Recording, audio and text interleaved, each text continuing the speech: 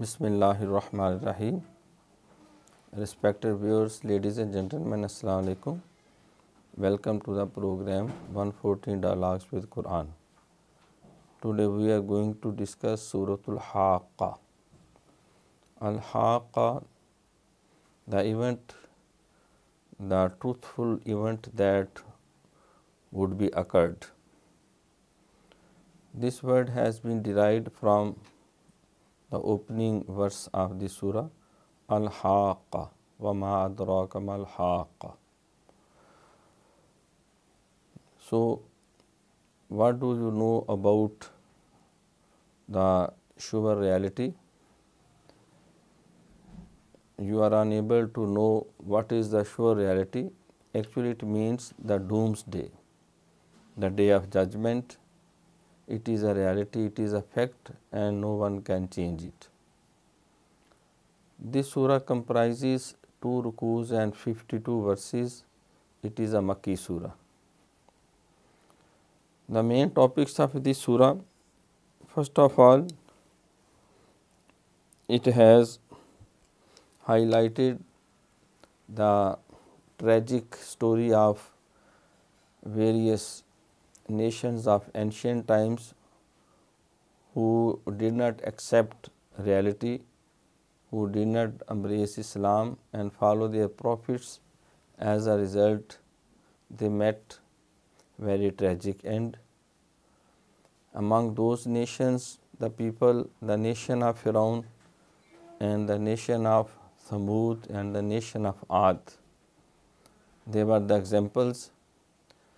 So, the Meccans and enemies of Islam have been warned of their bad endings and consequences of their rejection. So, this surah has also described that Quran is not a book of poetry or oratory. These are the words of Allah Almighty, and it is based upon truth and reality. Hazrat Muhammad sallallahu alaihi wasallam has not coined or created these words by himself. It is a revealed book, and all the information, the sciences are also based upon truth and reality.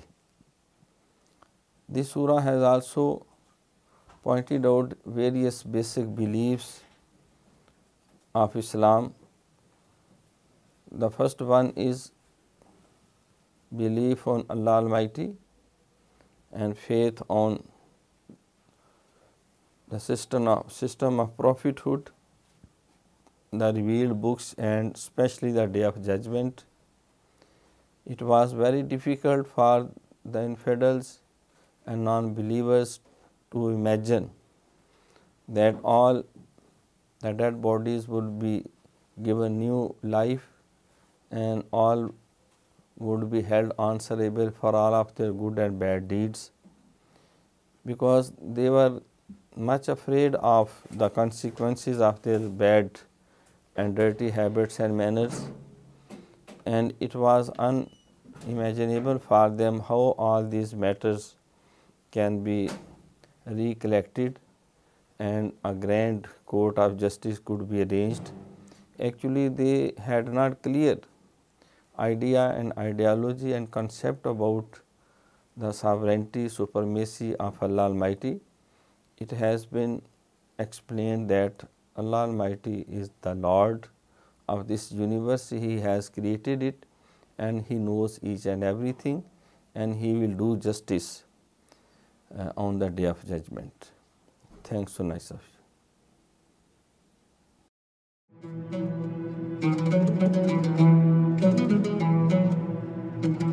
you.